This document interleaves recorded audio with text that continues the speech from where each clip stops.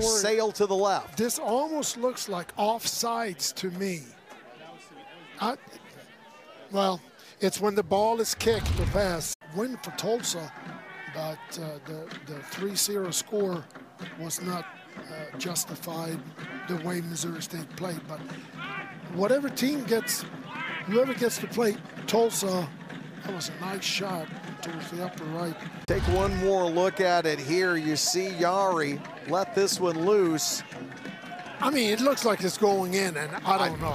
The ball comes back to him. A missed opportunity there for the Blue Jays. Gutierrez now to the top of the D. This one sent in, and there is Michael Creek. Wearing 11.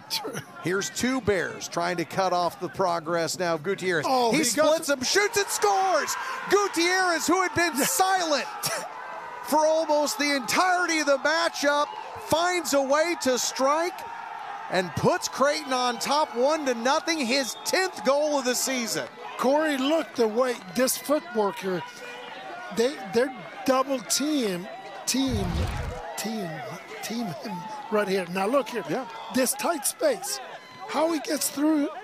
I mean, explosive steps, and what a shot. And a ridiculous angle. Yes, I agree. A ridiculous angle that he buries in the right 90 here as he splits the two Bears defenders and connects for the 10th time this season.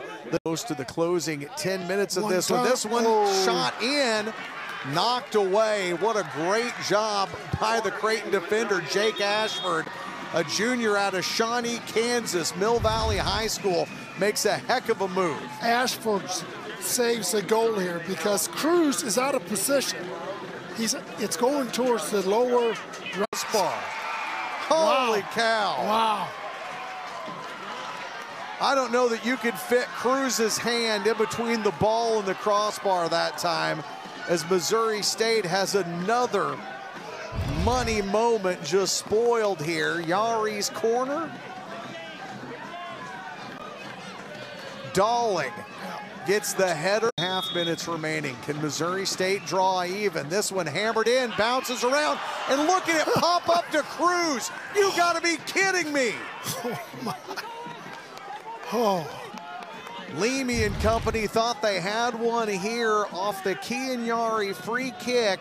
See the header, and then it pops off the foot of, is that 25? I believe it is, Jake Ashford, yes. Yeah. And just right up to Cruz. It's kind of like when an NFL running tell the kids from Creighton are up off their bench, and the celebration will begin for the Blue Jays.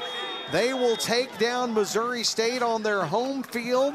They win and advance to get a rematch against the Tulsa Golden Hurricanes Sunday at 6.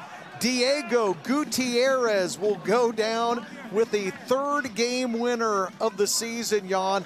A tough angle, a hard goal, but the only goal that matters tonight that gives Creighton the win. Yeah, and you know, Creighton never gave up, and as I've said throughout the broadcast, what a great defense. They didn't allow Missouri State any quality chances except maybe two or three times. Congratulations to Johnny Torres and the Creighton Blue Jays. Congratulations to the Missouri State Bears and their head coach John Leamy in his final game here at Missouri State.